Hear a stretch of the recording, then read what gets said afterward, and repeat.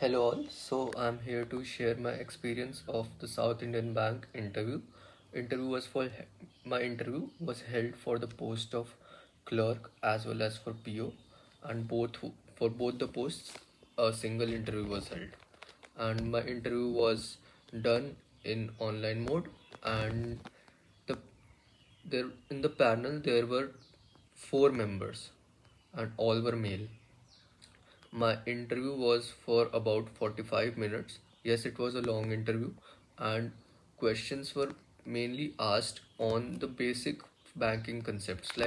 I remember some questions were on what is mutual funds, what is financial inclusion, difference between check and demand draft, and those basic questions that we prepare for the interview. Those were only asked, and so I was prepared for that.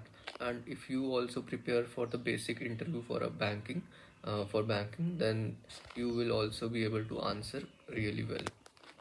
One more thing, they asked me about what do you know about South Indian Bank.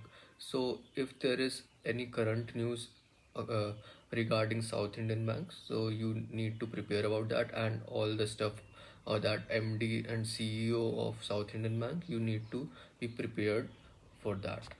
And let me remember some more questions.